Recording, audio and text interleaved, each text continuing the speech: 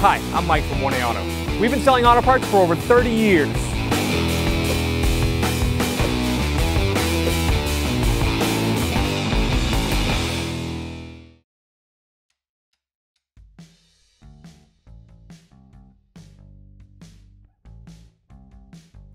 Right, I'm going to take this wheel off.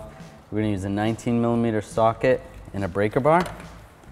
Loosen up the lug nuts. Just one at a time before we put the wheel up in the air.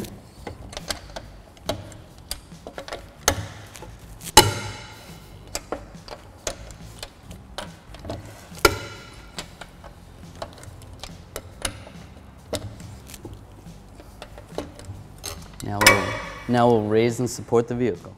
All right, now we're going to take the lug nuts off. Just use the socket to help us.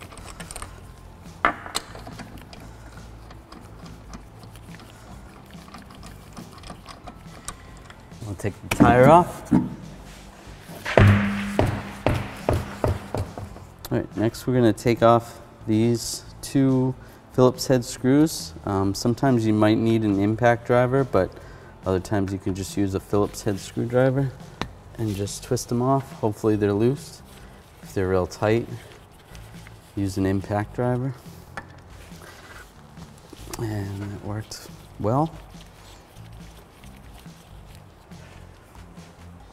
All right, this caliper is kind of rusty and the bolts are kind of rusty. I'm just going to take a wire brush before I take these bolts out so that my socket fits a little bit better. I'll just wire brush the bolts for a second.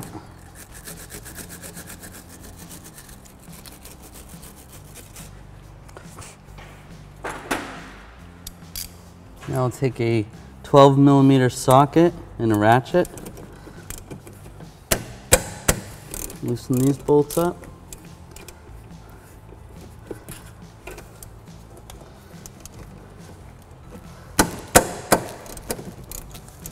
Loosen that one up. If the caliper pin starts spinning, you can put a wrench on that.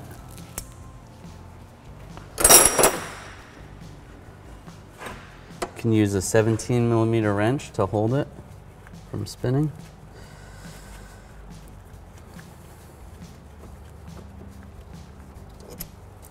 Pull that bolt out.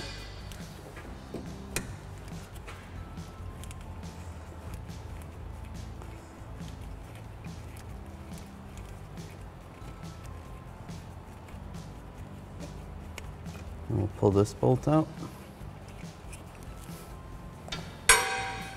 Now I can grab the caliper. I'm going to twist it back and forth just to loosen it up a little bit. That compresses some of the piston.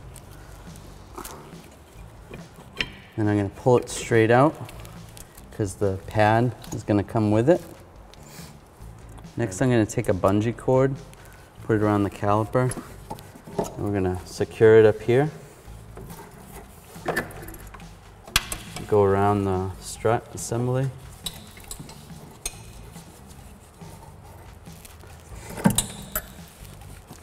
Loop it a couple times if you have to.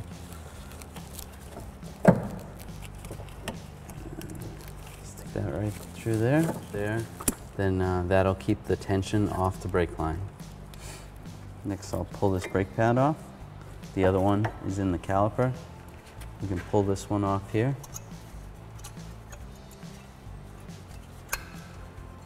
Just pull it straight out like that.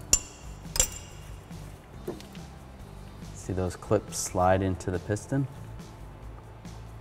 Next we're going to take these two caliper bracket bolts out. We're going to use a 17mm socket and a breaker bar.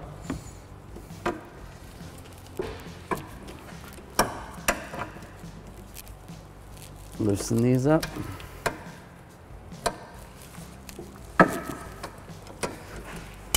Right, once we get those broken free, loose, then we'll just use our smaller ratchet and a 17mm socket and take them out.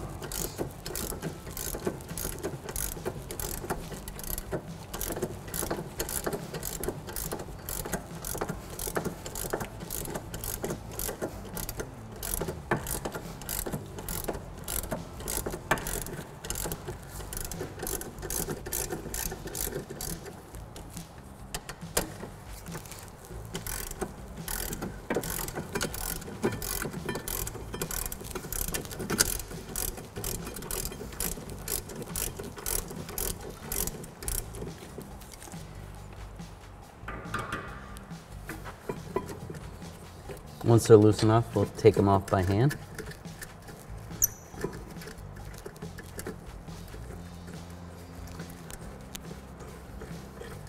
And once they come out, we'll pull the bracket straight back. Next we can grab the rotor, pull it straight out.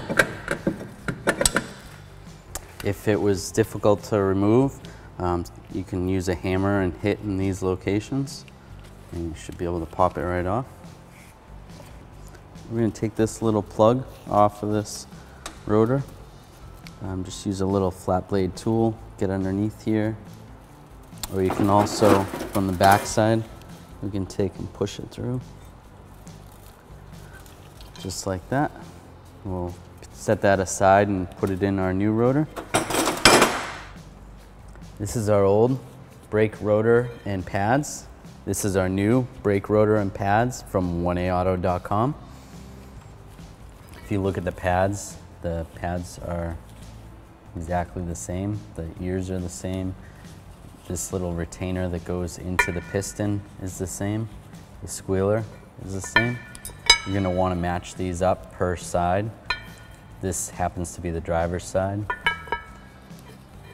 The other pads are the same.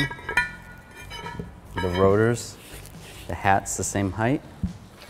The inside has the drum for the parking brake. Get yours at 1aauto.com and you'll be ready to rock and roll.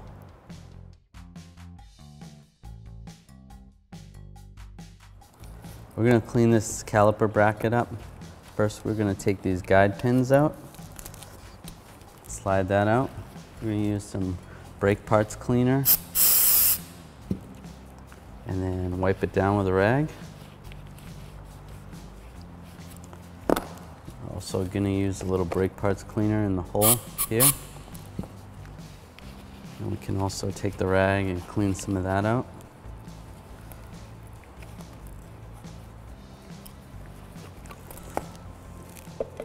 Then we'll take some brake caliper grease.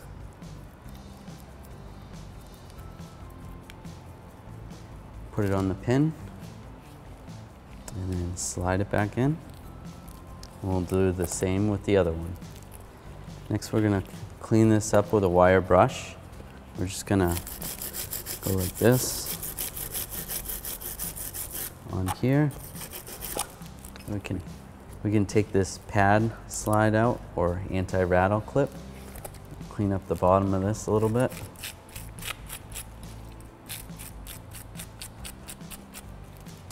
And then in here, we'll just clean this up.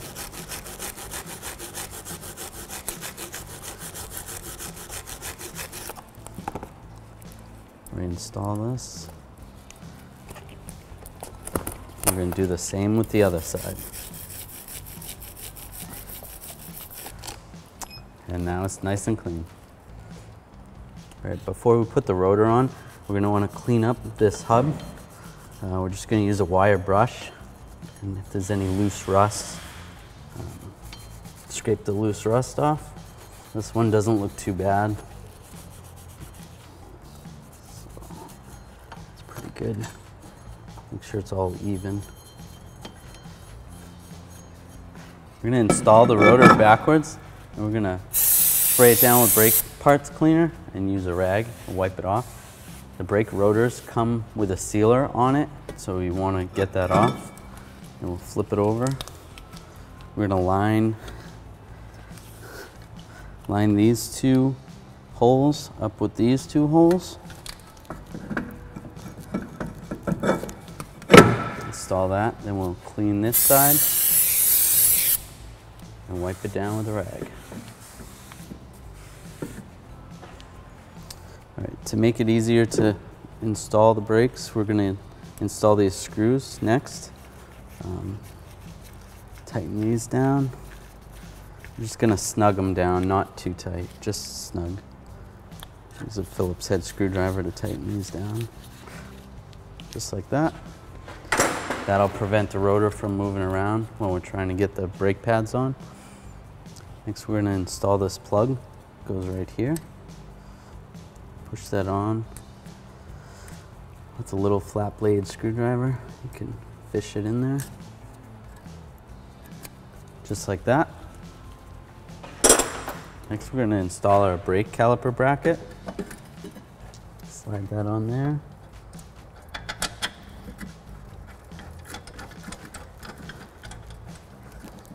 Take the bolts, get the bolts started.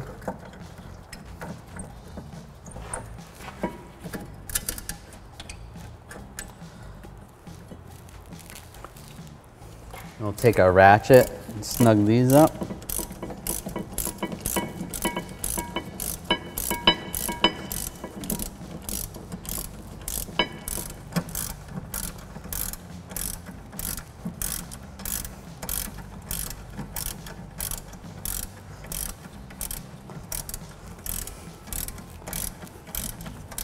Next, we're going to use this torque wrench with a 17mm socket. We sell this torque wrench at 1aauto.com. We're going to torque this to 79 foot-pounds.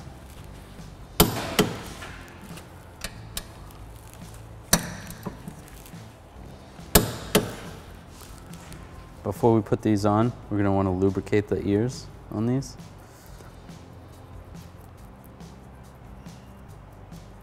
And we'll put a little bit on the surface right here.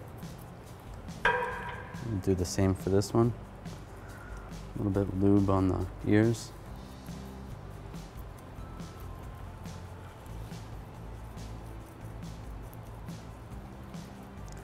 Like that. And you can put a little on the face right here. Just like that. Next we'll install one of the new brake pads right there. That's the one that goes on the outside. Now we're going to grab the caliper. We can take off the bungee cord.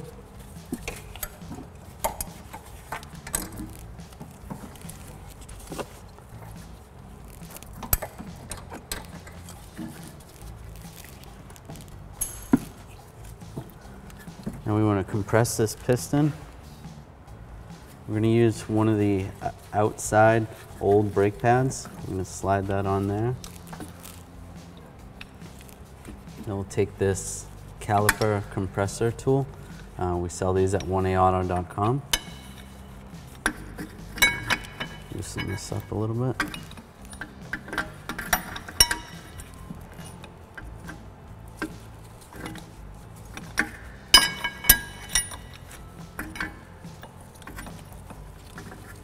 Alright, so we'll line this up like this. Start to tighten it. We're just going to watch the piston as it goes in. Just go slow. What this is doing is it's pushing brake fluid back through the lines and up to the master cylinder into the brake reservoir. We will not have to bleed this system after doing this because we didn't disconnect the line when replacing these brake pads. So. Next, we're going to take this brake pad with these ears and we're going to slide it into the brake caliper piston. You got to line it up. Sometimes this can be a little bit tricky.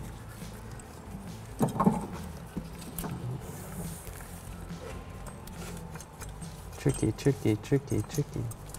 All right. So we're going to push it down, get those ears to line up.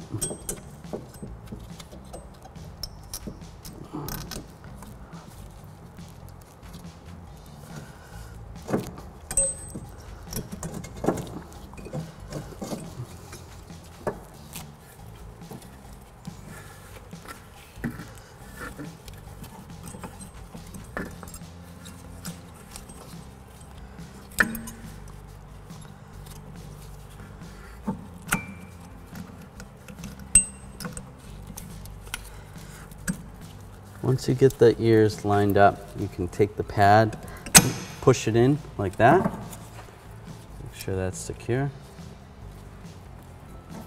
And we can slide the caliper over the other brake pad and on the bracket, like that. And we'll take the caliper bolts, install these caliper bolts.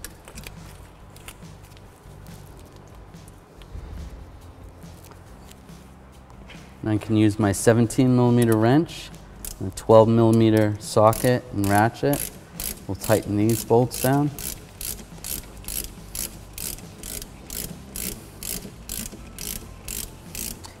And we're going to use the torque wrench with a 12mm socket, and I'll use the 17mm wrench to hold the guide pin, and we're going to torque these to 17 foot-pounds.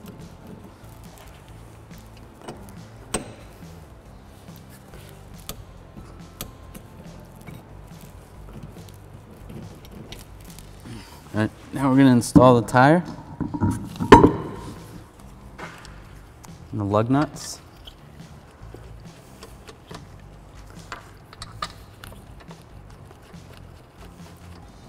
Use the socket and snug these down.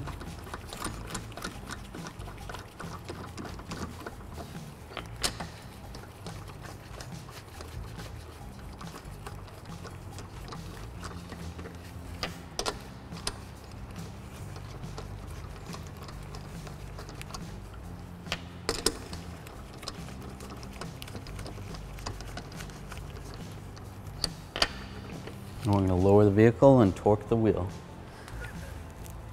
Now we're going to torque these lug nuts down. We're going to use a 19mm socket in this torque wrench. We sell this torque wrench at 1aauto.com. We're going to torque it at 80 foot-pounds in a star pattern. You want to do it in a star pattern so that the wheel gets torqued evenly.